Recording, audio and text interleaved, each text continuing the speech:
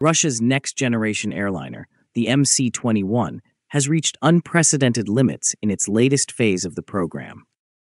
In recent months, prototypes have been subjected to some of the most rigorous test regimens in the aircraft's history, including the navigation of mountain ranges, the skimming of water at low altitudes, and the endurance of simulated lightning strikes and turbulence. This stage is not about spectacle, it is about survival. Every test flight writes the safety manual for the years ahead. Flight engineers concentrated on verifying the aircraft's real-world control logic and resilience. To ensure stability under stress, fly-by-wire responses were tuned, radar altimeters were verified across a range of altitudes, and inertial navigation systems were recalibrated.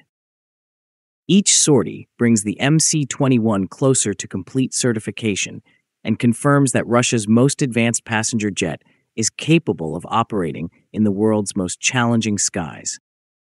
A huge production effort, which currently includes thousands of suppliers throughout Russia, is hidden behind those test flights. The PD-14 engines from Perm, hydraulic assemblies from Kazan, avionics harnesses from Voronezh, and composite panels from Ulyanovsk all merge in Irkutsk, where final assembly is conducted.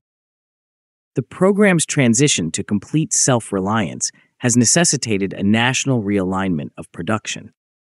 The MC-21's every fastener and circuit are now supplied by former subcontractors for Western firms that have been retooled. Engineers, machinists, and inspectors rotate between facilities in a coordinated manner to guarantee that the standards adhere to the requirements of serial production. It is not merely an aircraft, it is a nationwide production line that is currently in operation. The MC-21 has united regions under a single industrial objective, serving as both a technical challenge and an economic lifeline for many factories. As the aircraft approaches certification, the focus is shifting to the airline, which will introduce it into commercial service.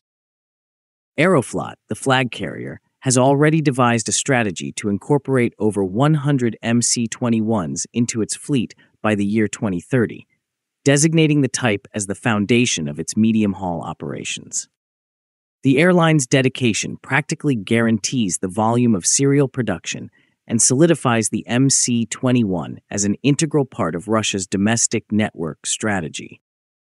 Alrosa, a regional carrier that is renowned for its ability to connect remote Siberian and Arctic communities, also announced its intention to restock its fleet with Russian-made aircraft, specifically the MC-21. The aircraft is a significant improvement in terms of maintenance autonomy, range, and comfort for Alrosa. According to industry observers, the aircraft may be adopted by low-cost operators like Pobeda later in the decade after its operational metrics have been demonstrated in daily service. Aeroflot's order serves as the foundation for production. Regional carriers will guarantee that it remains an active component of the Russian sky. The PD-14 engine, Russia's first indigenous high-bypass turbofan in decades, is the essence of the aircraft's new existence. The replacement of imported power plants necessitated the rewriting of substantial portions of the MC-21's technical structure, including electronics and fuel systems. However, it also liberated the program from the volatility of foreign currencies and supply chains. The PD-14's introduction has become the defining feature of the fully domestic MC-21 variant, which is anticipated to dominate production from the year 2026 onward. In comparison to older Russian engines, engineers have reported that the thrust profiles are smoother, the maintenance interfaces are simplified, and there is a substantial increase in fuel burn efficiency. This aircraft is politically and technologically unstoppable because every turbine blade and sensor is now produced domestically. Several variants are possible due to the MC-21's modular construction, with the current MC-21-300 and MC-21-310 serving as the nucleus. Extended domestic routes and selective international service are the focus of discussions regarding longer-range models. The jet guarantees both efficiency and comfort, as it boasts a wider fuselage than its Western counterparts and advanced composite wings. A silent revolution in Russian aerospace manufacturing is taking place within the Irkutsk assembly lines, where digital tooling and laser-based quality checks have replaced numerous manual operations. The rhythms of large-scale production are now being learned by workers who previously constructed aircraft in small quantities. Although progress has been made, obstacles persist. Even a wholly domestic aircraft must demonstrate its reliability over thousands of flight hours, as certification timelines are constrained. Another obstacle is the maintenance of consistent quality across the extensive supplier network. Each fastener and connector must adhere to international aviation standards. However, the trajectory of progress remains unquestionable. Each flight test, each batch of PD-14 engines, and each new supplier certification brings Russia closer to its objective of establishing a civil airliner industry that is genuinely autonomous. As you tour an MS-21 assembly hall, you will observe more than just machinery. You will witness a representation of the nation's industry in motion. Engineers from Siberia, welders from Tatarstan, and composite technicians from Moscow, all operating under a single program.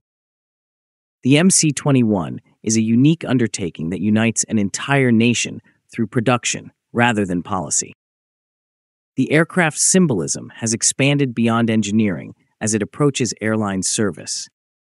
It is now a metric that assesses the speed at which a nation can reorganize itself in the event that the world closes its doors.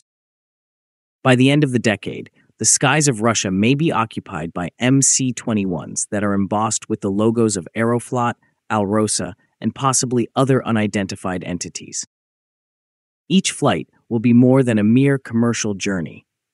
It will serve as a significant milestone in the pursuit of industrial independence, technological persistence, and the enduring conviction that national aviation can still dream large. The MC-21's narrative is just commencing. It has been tested by fire, constructed by thousands, and flown by a nation. If you think the video was informative, please like, subscribe, and share. Please also take membership of the channel to encourage us